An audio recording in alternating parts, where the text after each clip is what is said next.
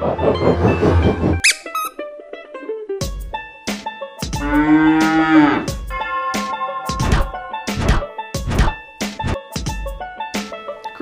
Wastelanders, and welcome to another settlement video. Today, as you can see from the title, we are at the Taffington Boathouse, which doesn't really look like a boathouse, but trust me, it's still there. So I spent quite a bit of time on this place. I've been back and forth numerous times trying to figure out what in the world to do with this place. I used a mod that repaired the house and brought it back to its pre-war splendor, basically, and then went from there. So as you can see around the outside, we have a heck of a wall going around this place, and some pretty massive metal doors that sadly don't open much. So that's what you get there. Just basically aesthetic, kind of create the image of, you know, ultimate protection. So right inside, a couple of guard houses on this side over here, one all the way on top, one down here. Over here, same thing, one on each corner, so to speak. Inside I put some beds and a couple of guard mats and assigned guards to them, but for some reason they all like to hang around at the boathouse, so I just ignore it, let it be. Same thing up here. I actually created this little spot right here with all these rocks here, just to try to make the ladders, walkways, whatever you want to call them, stairwells, work and kind of function. So scrapped a whole bunch of stuff that was here and then put in a whole bunch of my own fake rocks to make that work. Up here, some basic little protection, a whole bunch of spikes out there to keep anybody from reaching the guardhouse. There was actually supposed to be a bed up here, but it looks like I forgot to put one. But yeah, everything's done with stacked stone, basically. I got walkways going through pretty much the entire wall section, and right here you can actually see the entire settlement that I've built. And let's go ahead and take a look at what all else we got here. Down in here I'm using the mod Grounded to get the grass effect, and then I'm using the same texture pack for concrete to create these kind of retaining walls. I used that for the retaining walls as well as building of the actual like full-on protective wall all the way around the entire place.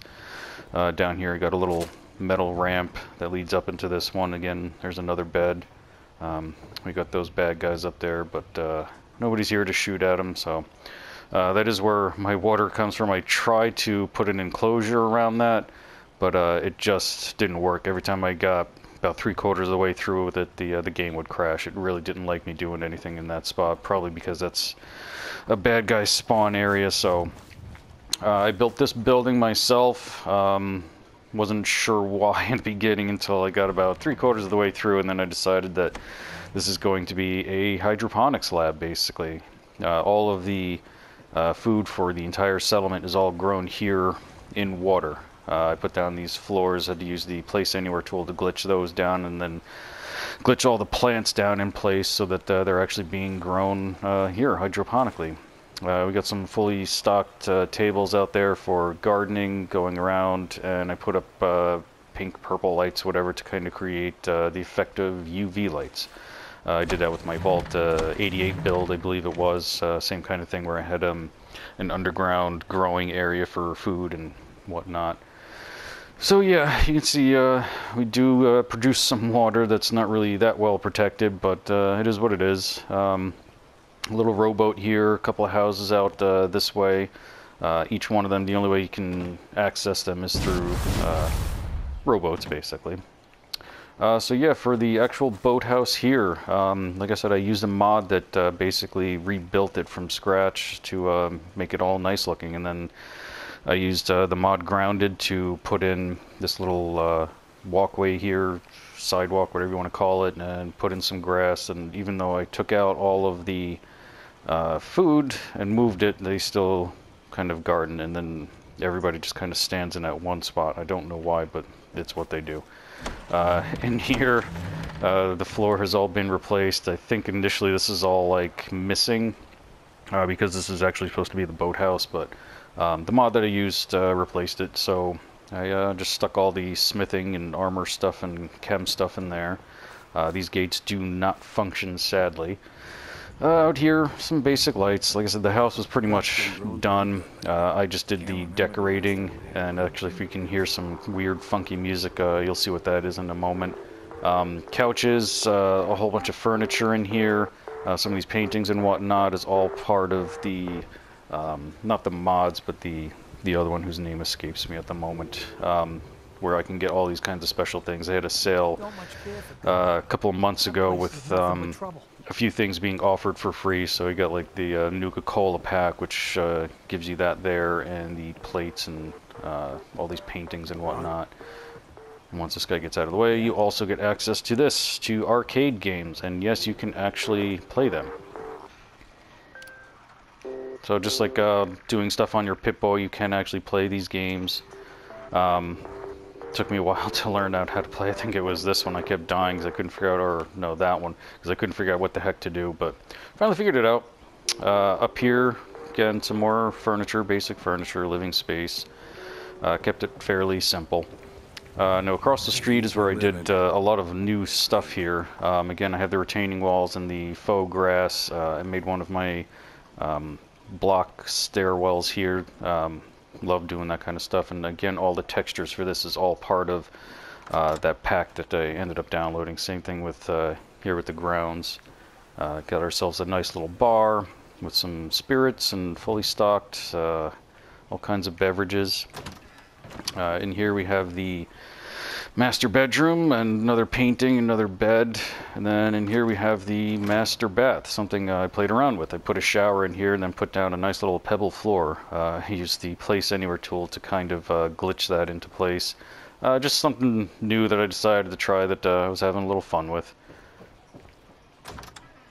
And then out here, living space, got the kitchen looking all basically brand new, so I guess this is all brand new construction.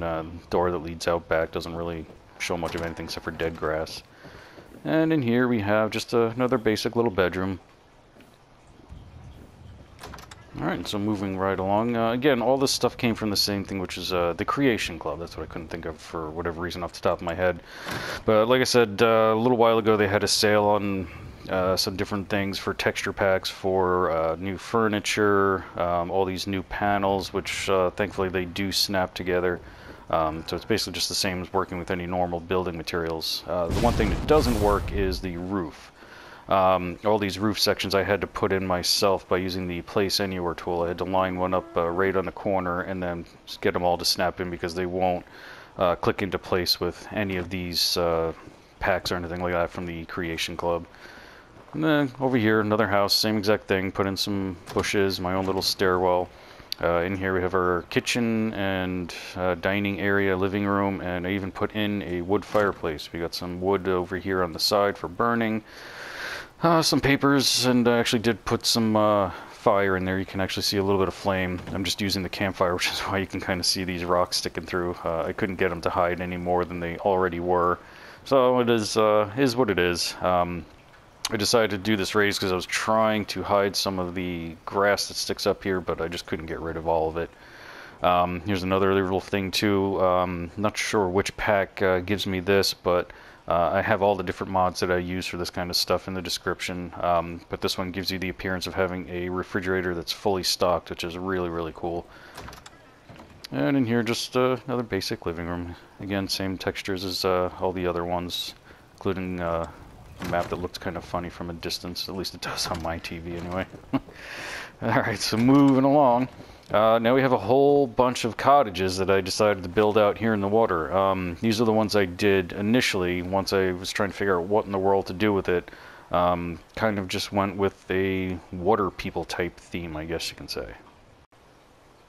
And so with the exception of this little cottage right here, all of them are only accessible via boat.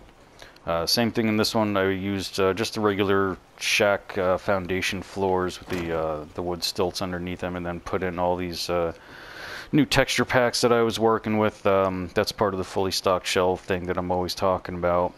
Threw in basic fireplace, cooking stove, some beds, and again the roof. These pieces do not click into these ones, so if you decide you want to do something like this, you're going to need the Place Anywhere tool.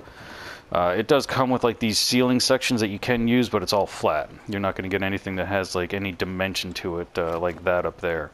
Over here, I kind of rebuilt this whole section myself just because of the height of this was going to leave it all kind of funky looking with these wooden, not wooden, but concrete texture pack things would be sticking down way too far and just look kind of funny. So threw in some mud, threw in some rocks, some grass and whatnot to cover it all up.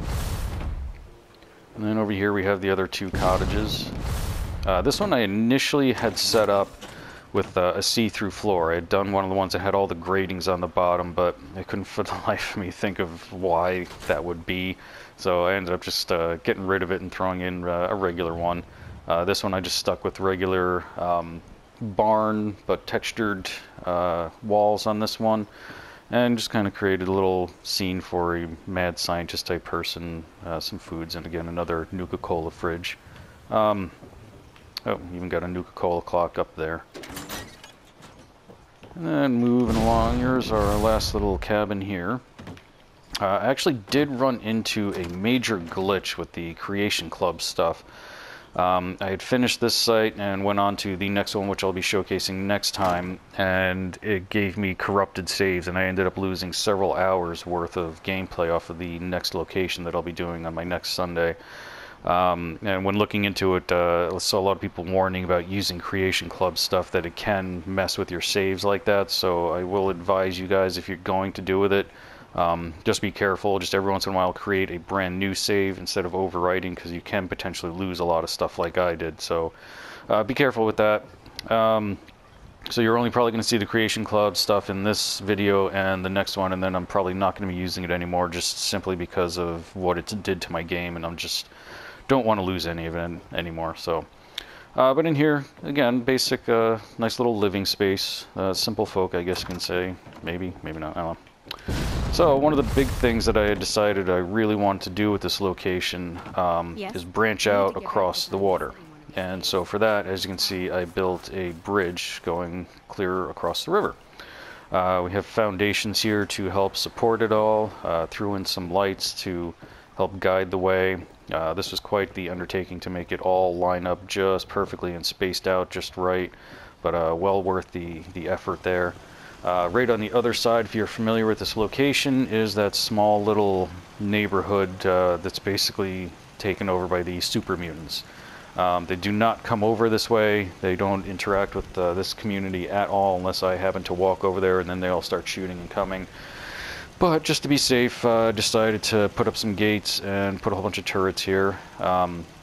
This is all built by me, this little surround here with the curbs and everything. I decided to put that in to kind of make this look like it was purposeful instead of a road that went straight through that was just kind of like an ending, a landing, who knows, whatever. Maybe this bridge was always here. Go through the gate here. You can see the community I'm talking about straight over there. There is actually a super mutant sitting right up there. So we'll shoot at him, get him all excited. Maybe they'll come this way and get shot in the face. Who knows?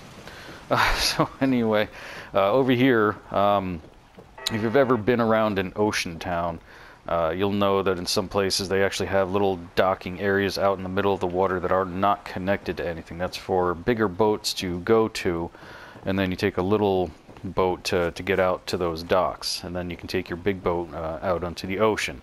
So I kind of like that idea, so I threw a couple of them out there. This guy's got this dock here, and that one's out there, and whenever that person wants to get out to it, they just take their little rowboat, head on over, and they can go head out. Over here we have the other side with our gated, not really gated walls, but this one actually did finish the little gatehouse, if you want to call it that, putting in some of the extra decorations. A couple of guard towers. I had originally planned to put some big doors there as well, but just decided against it. Figured I'd leave one side open and just have a bunch of turrets out there to protect it. Wasn't quite happy with the way this had turned out originally. It just looked kind of out of place to not have something here, so I threw in a second guardhouse, which led into this basic long walkway. And I decided to turn this into essentially a drawbridge slash kind of like dam almost in a sense. And you can see we got a boat here waiting to come in, and this is all opened up, so when he wants to come in, you can open the doors and pretend, I guess, that this lifts up. This is also a hydroelectric plant right here. We have a whole bunch of generators down in here. Again, you can see all through the floor into the water. Another generator here, some fake pipes and whatnot going around this place. These are all connected, but they do not actually supply any electricity to the community. This is all basically for show. I'm using the wireless fuse box that provides all the power to the place. And down here you can actually see my little mini turbine thing that I've kind of put in there to kind of create the effect of a hydroelectric plant. So you can see it's in there and it spins and sort of creates the illusion that the current is making it spin and actually doing something when, you know, it's not. Again, use the Place Anywhere tool to kind of glitch that guy into place. This wall goes all the way straight all the way over here and just kind of ends. Threw in a couple more turrets just so that they could shoot at those guys if they do show up. These actually have gone off a few times because they do somewhat approach this area. And so there you have it. This is Taffington Boathouse. I spent a lot of time at this place because I've had to rebuild it. Like I said, the Creation Club kind of broke it on me and I ended up having to rebuild a good chunk of it. It was actually really weird in what it did. It took out probably about the last section of the bridge over there and half of one of those houses and some other stuff, and I don't know why it did that. What I forgot to point out over here is we actually have a couple of more little houses that I use for some of the pre-war houses that come with like USO and whatnot. So I just use these to kind of fill in some space, and then I put in my own sidewalk basically. That little rock I put in place just to kind of cover up that edge so it didn't look so unnatural. But we have the sidewalk here. I put in grass all the way around the houses as best I could to kind of make it look natural, I guess you can say. Didn't do much for decorating inside these because if you use any of these pre-made full houses, you can't really do anything unless you put down a whole bunch of nav mesh mats or use the Place Anywhere tool to put just about every single thing in here, with the exception of things that you might hang on the wall or ceiling. Those will clip fine, but anything you want to place on the ground, this is not considered real ground and it won't let you. So I just did basic decorations in here, nothing too fancy. Same thing with this one because it's the same exact thing. It's a whole pre-made thing, so I just kind of glitched a few things into place, put some lights, and I had intended to do a little more decorating, but it was going to be too time consuming. So I just kind of left it. That's up to you if you want to do this type of thing and spend a lot of the time doing it. That's fine. I've done it before where I've decorated the entire house, but most of the time I usually just leave these kind of empty and just use them as kind of fillers. So over here, I made it look like the sidewalk had kind of crumbled and fallen away.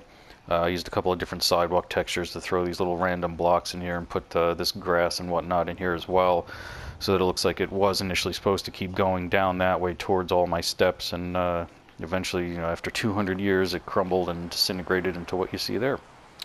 So there you go. That's the now completed tour of Taffington Boathouse.